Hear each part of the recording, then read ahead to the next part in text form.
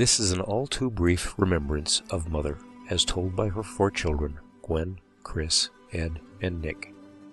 We 4 spent several days together in reminiscence just after her passing, and continued our discussion in the following weeks by email. This is an attempt to preserve some of those memories for her grandchildren and great-grandchildren. We are telling this story through pictures taken by many of an incredible person during her 93 years. Frida's story begins with her birth on July 10, 1920, in New York, Ukraine, Russia. Our family were among the many German middle-class people encouraged to settle in Russia by various tsars and tsarinas in an attempt to modernize Russia. However, after the Communist Revolution, our family, who were entrepreneurs and Mennonites with deep religious convictions, were forced to flee their adopted homeland. These pictures show the family homes where our grandparents grew up, one of the flour mills established by our great-grandfather, as well as the unusual for its time co-ed high school he co-founded. In addition, there are some of the few pictures of Peter and Anna, our grandparents, during their early years in Russia.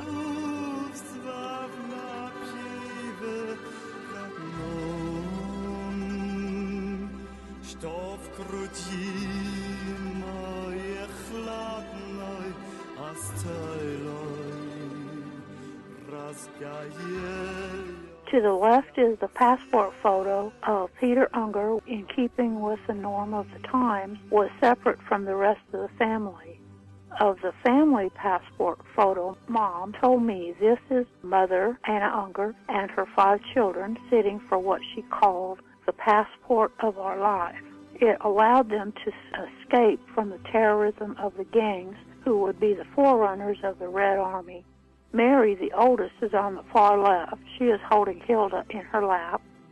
She told Frida, "Mom, I took Hilda on my lap for something to hold on to.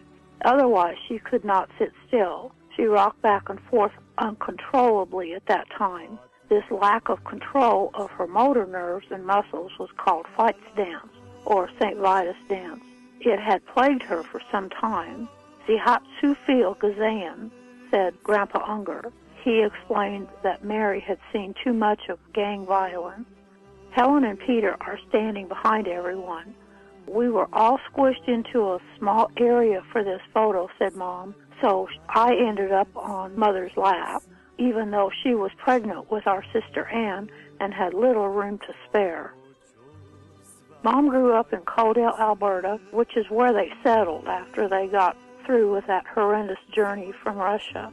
She put together a photo album of her early years in Canada. Mom told me that she had spent a lot of good times with the friends in these pictures. There was a whole group of young people her age that just enjoyed going on outings together. They would meet at Grandpa and Grandma Unger's and just have Sunday nights, refreshments, and games, and Mom really enjoyed that.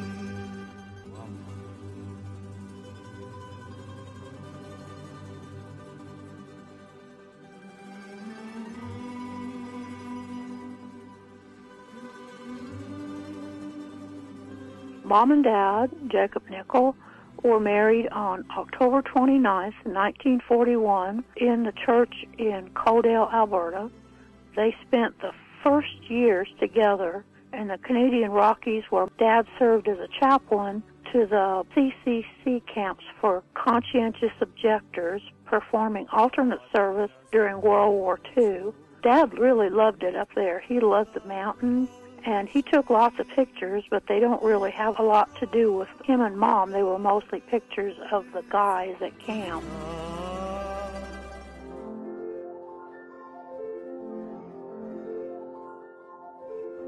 Their first daughter, Gwen, was born in 1943, followed 3 years later by yours truly, Chris.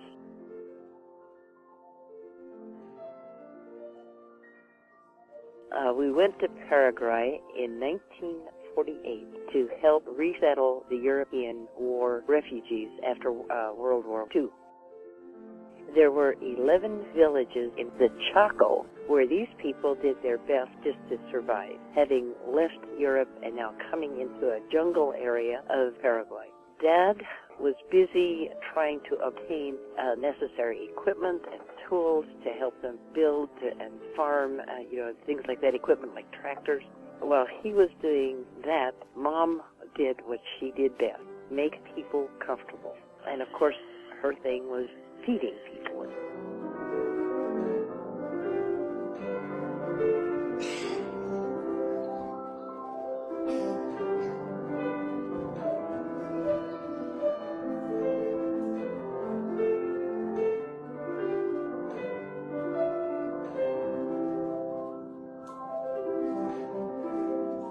Then after we left Paraguay, we went back to British Columbia in Canada in late 1950, and shortly after that, their son Edgar was born in 1951. About a year later, they moved to Hillsboro, Kansas, where their youngest son, Nick, was born in 1953. A couple of years later, Dad was accepted to graduate school at Iliff School of Theology in Denver. Several years later, when Mom's youngest child, Nick, started school, Mom continued her education at Bethel College in Newton, where Dad had a teaching post while working on his dissertation. Frida attained her baccalaureate degree in education, graduating with honors from Bethel College on the same day that her oldest child graduated from the Newton High School, not long after Dad got his Ph.D. In 1962, we spent another year back in Canada, which began with 2 months camping, hiking, and mountain climbing in the Canadian Rockies, more specifically the national park of Banff, Yoho, and Jasper.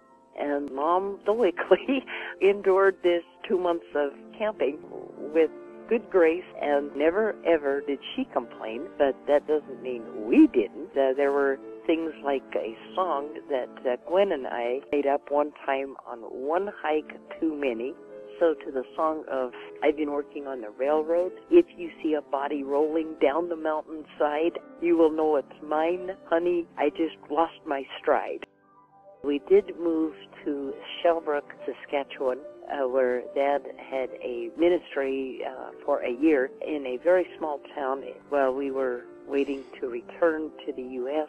After spending a year in Canada, we then moved to Shreveport, Louisiana, where Dad had a teaching post with Centenary College. While we were in Shreveport, Mom was able to use her new teaching degree as a substitute teacher in the high school there.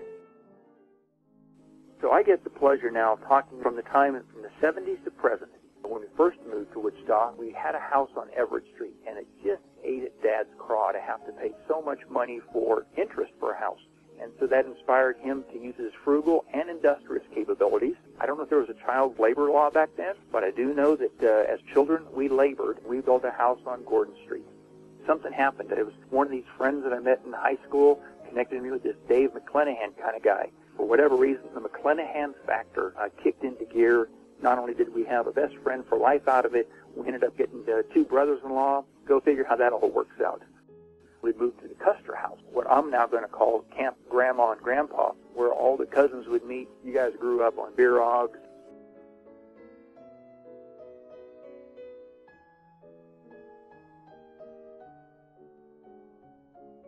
One of the things that Mom had done during the early 70s was to complete her master's degree.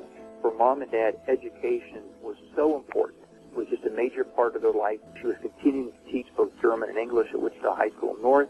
Kind of a neat fun fact is her most famous student, Barry Sanders, went on to become a running back for the Detroit Lions. Then in '82, when Mom and Dad went down to South America, back to visit where they had been, but when they pulled into the train station there, they were met by a large crowd of kids and grandkids that all knew of Mom and Dad and all were so appreciative of what they had done for them. And then later, he passed from cancer of the pancreas, and that was a surprise. Dad, while he was in the hospital there, 3 times he told me the story of one of the professor's 3 daughters. When we want to build this casket, Dave and I went out and picked the materials out at Star Lumber. He and I were being a little bit picky. We told the workers there, oh, we're going to build a casket for our dad, and that's when they jumped in. And they were the ones who flipping board after board, and they got beautiful wood.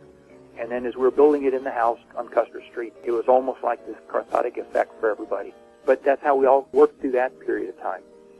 I came back in 1997 to visit Mom, and here I found Mom on a roof. And I thought, oh man, she's up there cleaning the gutters. Mom, get down from there. A few calls around to the other brother and sisters. It was time to probably move, kind of change into a different phase.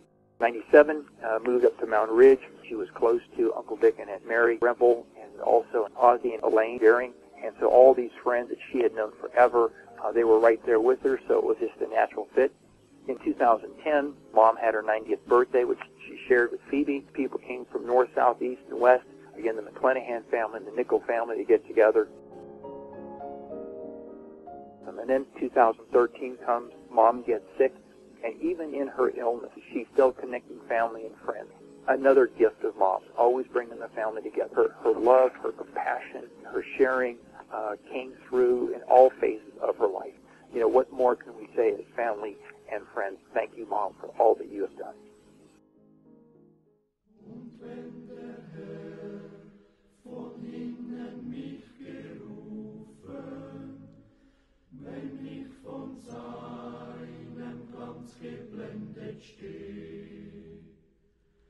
Anbetend niederfahrt zu seinen Stufen, dem König dort in seiner Schönheit. I know. Isn't that nice? My descendants are going to see how grumpy I can be.